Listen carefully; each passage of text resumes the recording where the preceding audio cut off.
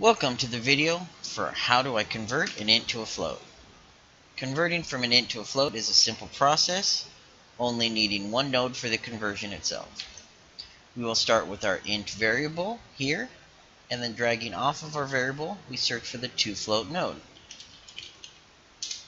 Once we've selected the node, we can then either use the value directly or convert it to a new variable for use later.